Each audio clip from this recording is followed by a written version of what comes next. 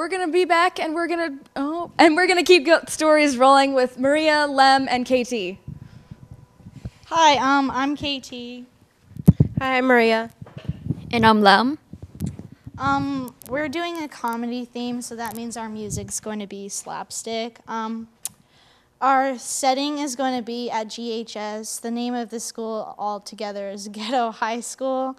Our tone is going to be like, and theme is going to be like happy, but it's like not serious.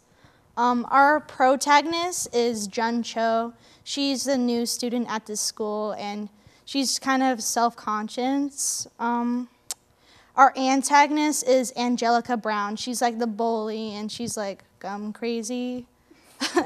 Our other characters is Mr. White. He's the math teacher. He's our static character. He's not really important, but he's there. And our other characters will be the students. They're going to be there too since it's a school. Our conflict is that our new student, Jun Cho, has an internal conflict, and she's afraid of students not liking her since she's new. And our logline is that Jun Cho, she's a new student at GHS. She thinks that her classmates are out to get her, but it turns out that they just really wanted her gum, and that's why they were chasing her in the first place. So our story begins with Jung Cho, the new student at GHS, Ghetto High School, and she's a new student. She's having a hard time fitting in. She thinks that nobody likes her, so she doesn't know what to do at the school, so it's going to be like a really hard day for her. And as if it couldn't get any worse, she goes to her math class, and there people are like picking on her. She's obviously getting picked on for being new, and she's tripping. She's a klutz. So she's a new girl, she's a klutz, she's like having the worst day of her life right there. And the antagonist, Angelica, she's gonna like notice Jun, but she's not gonna like pay that much attention to her at first. And the thing with this school is that teenagers are really gum crazy. And so Angelica's gonna notice that Jun's having a gum packet in the back of her backpack, and so she's gonna notice it, and she's gonna demand, because she really, really wants that gum. She's gonna demand for that gum and be like, "Give me that gum." And so Jun's gonna have to decide whether or not do I give her the gum or do I not. And in order for her to like feel like she's gonna probably fit into this school, she's gonna give her the gum, and Angelica's gonna like wolf it down because she really, really wants that gum. And then after that, Jen's still gonna have a really bad day, and sorry. So after she gives her the gum, Jen's gonna believe she's having the worst day of her life, and then she's gonna go on to another place. She's gonna go to her locker, and people are still picking on her. And her next class, Jen's gonna be in computer class. She's gonna still be picked on by other people, and yeah. And then she will head to lunch, where she will also be picked on there. But once she gets to lunch, she will go to this empty table where she's eating, and she notices a group of students walking aggressively towards her really quick. And she notices that Angelica is the leader of them, and once Angelica gets to the table, she slams her fist onto the table and swipes at the lunch, thinking that the gum is on the table. Jun is extremely startled, and she packs her things away and grabs her gum and runs away. At this point, a chasing scene occurs where Jun is running in throughout all the hallways looking for a place to hide, and she notices that there's a classroom that is not locked. She enters this classroom, but then the problem is there's a class going on, and the class notices that Jun has gum as well. They stand up, and they're about to chase after her and devour the gum, but Jun immediately escapes the classroom and runs away. The classroom and the students at lunch soon team up to chase after her, but Jun finds an exit and leaves the school. And once she's out, she's like, "Hey, I should go home now," so she walks home. But she trips over the air, because that's what students do nowadays. And she's like, "Oh no, I dropped my things," because her bind is flying everywhere. And a bunch of students soon get out of the school, and then they run at her. And as soon as they run at her, she's thinking, "Oh, my life is flashing before my eyes."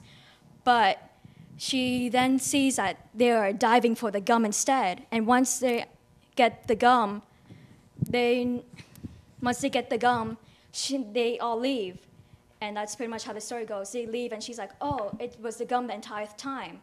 We believe that the story will work well because it's really fun, and other students will understand because gum is a major part of life and for us students.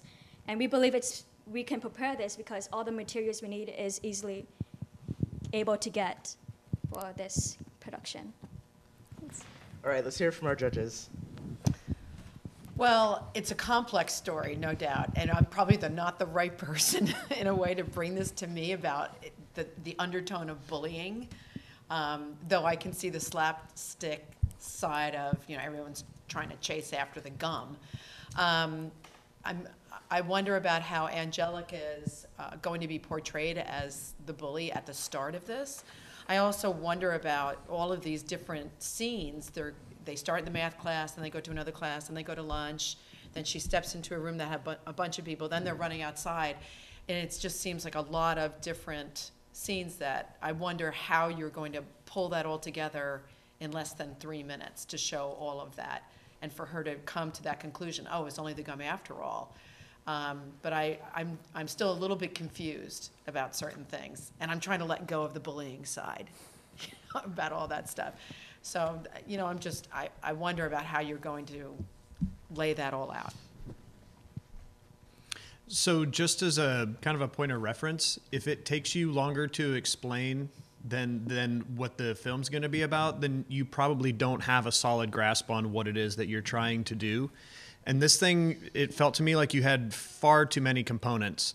She's a new student. She's klutzy. She has gum. There's bullying. There's a gum craze. There's chases. There's unicorns. There's, like at some point in time, you got to reel it in. And comedy especially, comedy is not only very subjective, but it is the hardest thing to do, period. It's easy to have horror and scare somebody with jump or have blood. Comedy is so hard to pull off. And if you load this thing with a dump truck full of stuff, nobody's going to know what's going on in 3 minutes. You can get rid of new student. You can get rid of klutzy student. You can get rid of so many things and have this be about a girl with gum and a crazy school that is in a gum shortage. You can make that so much easier and make the funny parts being the interactions of people trying to get this last pack of gum for whatever reason.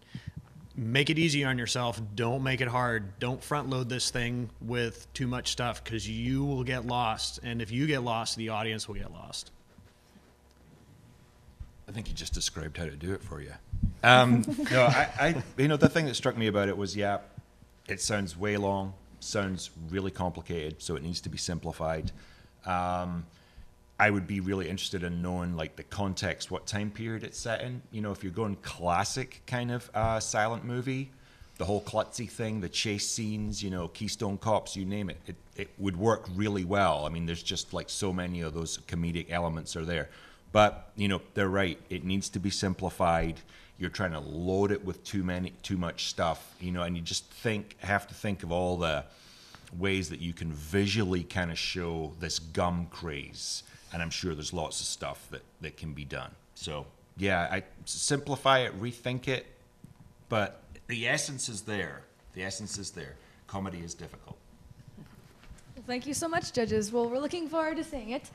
Next up, we're going to have Kenzie and Sean with their pitch for the judges.